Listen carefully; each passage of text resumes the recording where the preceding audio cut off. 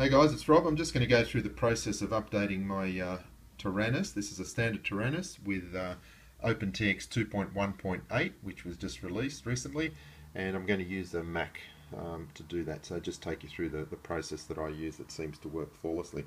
Now, I haven't rehearsed this. This is actually the first update, but I've just had some little preparation by plugging in a cable at the back, and I've backed up the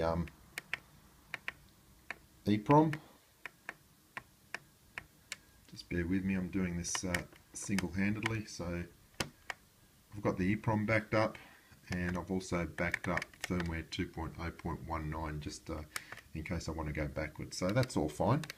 So that's good. The other step I've done is just to install OpenTX Companion on my Mac. And if we open that up, what I'm going to do is just configure it for this radio and then download the updated firmware. So first thing we do is go Preferences and just check it's the correct model. It's the Taranis, it's not the Plus, it's not the X9E, it's definitely the Plus. They're the options I want. No heli in this firmware, and mode 1 AETR. So that's all good. So what I want to do now is just download the update firmware. That's what we want. Download firmware. Save it on the desktop.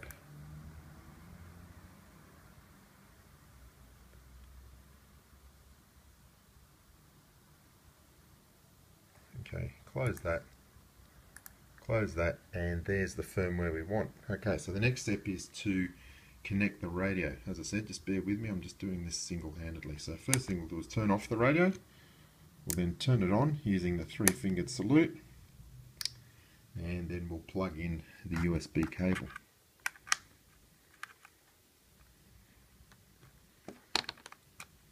Okay, now when you do that, the drive should appear on the screen.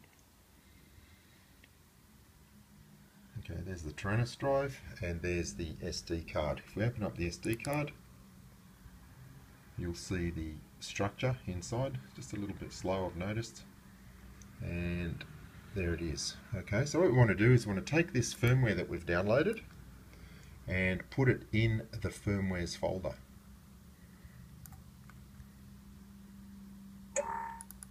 Confirm it's there. Okay, you can see the 2.0.19 firmware is there, and so is the new one we've just downloaded. Okay, so what I can do is just close that.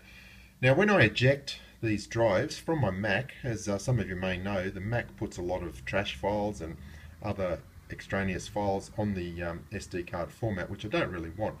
So I've got this little application called Eject for Windows, and what that does is it just cleans it up and it removes all those extra files. So when I eject, I'll just drag it to that application, and it will eject by cleaning up the folder structure.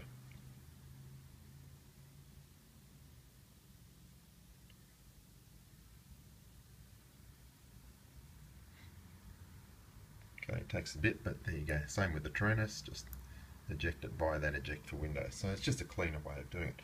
Okay, so that's fine. So what I can do now is just disconnect the USB cable. Now what we want to do is write the firmware. So let's go write firmware. Let's pick the firmware we want and just press enter. Hold enter to start writing.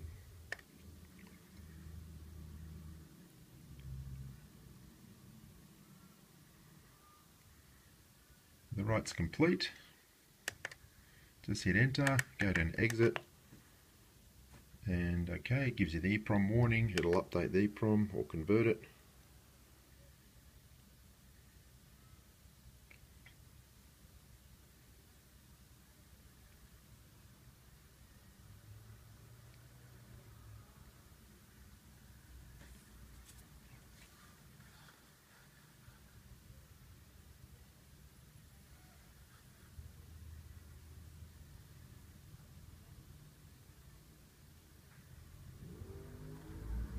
Welcome to Free Sky Taranis. Switch warning. Okay, so I'm just going to go through and check that all those models are converted correctly. That's a bit of a process, but the actual update process, as you see, is fairly straightforward. Let's just confirm we've got the new firmware.